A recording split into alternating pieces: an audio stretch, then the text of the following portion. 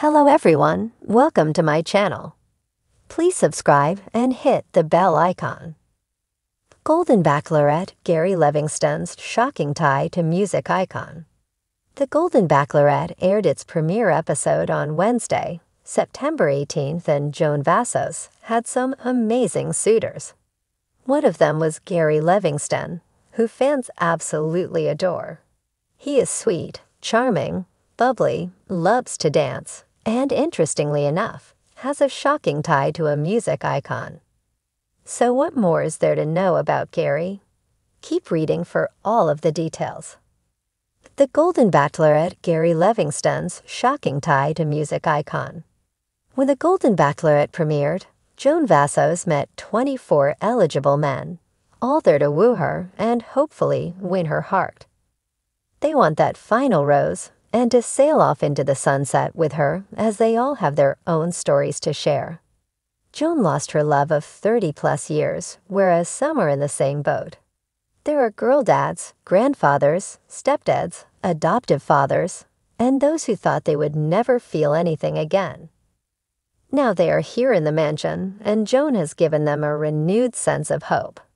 One of the contenders for her hearts, and already a fan favorite, is Gary Levingston. He has a heart of gold and teared up when he saw his daughter and look-alike grandson during the Messages from Home segment. In fact, everyone was tearing up and leaning on each other. So who is Gary? According to Mio, he is 65, from Palm Desert, and a retired finance executive. He is said to go above and beyond what is expected of him at his job, which is clear by the way he interacted with not just Joan, but the fellow suitors. Gary has a master's from USC Marshall School of Business. Plus, he went to the University of Southern California's School of Cinematic Arts for documentary filmmaking, so this must be a very cool experience. Gary Levingston is a father of two and wants to travel the world, especially Paris, but there's more to his story. He just so happens to be the godson of the late, great, iconic Tina Turner. That explains his passion for moving and shaking. Fans love Gary. There are so many amazing The Golden Bachelorette contenders, but viewers really like Gary Levingston. They immediately expressed how much they adored him, even if he is not necessarily the right fit for Joan Vassos. Gary showed up to the Golden Bachelorette in a gold suit. He is the moment. I love Jerry Hess, that guy. Gary seems to be a good all-around guy and hilarious too. Lol. BRB, making Gary's laugh my ringtone. Oh, Gary's gotta be my number one. In a world where reality TV endlessly reinvents itself, the latest cultural phenomenon, The Golden Bachelorette, has taken viewers by storm. But it's not just the show's concept of love in the golden years that's capturing attention. One contestant, Gary Levingston, has sent shockwaves through both the show and pop culture with a bombshell revelation: a secret connection to one of music's most iconic figures. As fans of the show scramble to uncover details about this unexpected tie, the truth may be even more surprising than anyone could have anticipated. The unassuming star, Gary Levingston, 65, didn't appear to be anything but a down-to-earth gentleman when he first appeared on The Golden Bachelorette. Silver-haired and ruggedly handsome, he quickly became a favorite with viewers for his easygoing charm and penchant for heartfelt conversations. He appeared to be every bit the retired accountant from Ohio that he claimed, looking for a second chance at love after losing his wife of 35 years. Week after week, Gary built a quiet but undeniable connection with the Golden Bachelorette herself, Margaret Taylor. The chemistry between the two was palpable from the start. Gary's modesty and sincere compliments made him stand out in a sea of flashier contestants. But beneath his unassuming exterior lay a story that no one, not even Margaret, had seen coming. A hidden past. The first hint of Gary's unexpected background came during a group date episode that involved music. The contestants were challenged to perform their favorite love songs in front of Margaret and the other men. While most men fumbled with nerves, Gary shocked everyone by picking up a guitar and flawlessly strumming out the opening chords of a well-known 1970s classic, Superstition by Stevie Wonder. He didn't just stop at playing the music. He belted out the tune with a confidence and ease that caught even Margaret by surprise. It wasn't just a passable performance. Gary's voice had a richness and texture that seemed oddly familiar, and his guitar playing was far too polished for someone who claimed to have just been an amateur hobbyist. After the performance, Margaret playfully teased him about his talent, asking if he had ever been in a band. Gary, as usual, smiled sheepishly and brushed it off as just a phase. But the intrigue had already been sparked. Social media went wild with speculation, and fans began digging into Gary's past, hoping to uncover something more about his sudden virtuosity. What they found shocked them, and soon it became clear that Gary Levingston wasn't just any retiree. He had a tie to one of the greatest legends in music. The big reveal: Gary's connection to a music icon.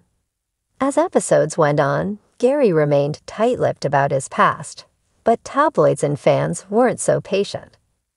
After extensive research, a particularly dedicated viewer connected the dots. Gary Levingston was none other than Gary Livingston, a former session guitarist who worked with major music icons in the 1970s, including the legendary Stevie Wonder. Back in the day, Gary had been a young prodigy, known for his skills on the electric guitar. He played for various recording sessions at Motown, working behind the scenes with artists who would go on to become global sensations. His biggest claim to fame: he played rhythm guitar on Stevie Wonder's Inner Visions, the Grammy-winning album that included hits like Living for the City and Higher Ground.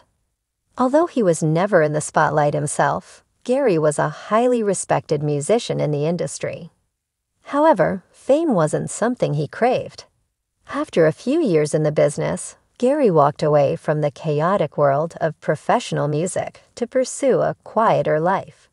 He got married, started a family, and moved to Ohio, where he lived a peaceful, unremarkable life, never mentioning his glamorous past to anyone, not even his children. For him, it was a chapter he had closed long ago. A love story intertwined with music. Gary's decision to leave music behind made more sense when more of his story came to light. It turns out that his first love, his late wife, Sarah, was also connected to the music world. They had met during a recording session where she was a backup singer for another Motown artist. The two shared an instant connection that blossomed into a lifelong love. When Sarah decided to step away from the industry, Gary followed her, eager to create a life that prioritized their relationship over the temptations of fame. For years, Gary kept his former career a secret, even from his children, because he wanted them to see him as a devoted husband and father, not a musician chasing stardom. It wasn't until his wife's passing that Gary began to reconsider parts of his past, including his love for music. Joining the Golden Bachelorette was part of his healing process, an attempt to rediscover himself after the loss of his partner, and to perhaps rekindle the kind of deep connection he once had with Sarah. The aftermath: a new spotlight.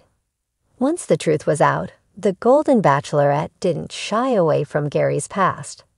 In fact, it became one of the most talked-about storylines of the season. Fans were enamored with the idea of this humble, retired accountant being tied to one of the most influential albums in music history. As the show progressed, Gary and Margaret's relationship deepened, with music becoming a central theme in their budding romance. On one particularly memorable date, the producers arranged for a surprise: a private concert where Gary was invited to play with a local jazz band.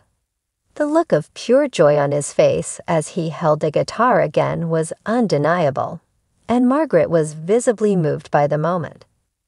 It was a reminder that though Gary may have left the music industry behind, the love for it had never truly disappeared.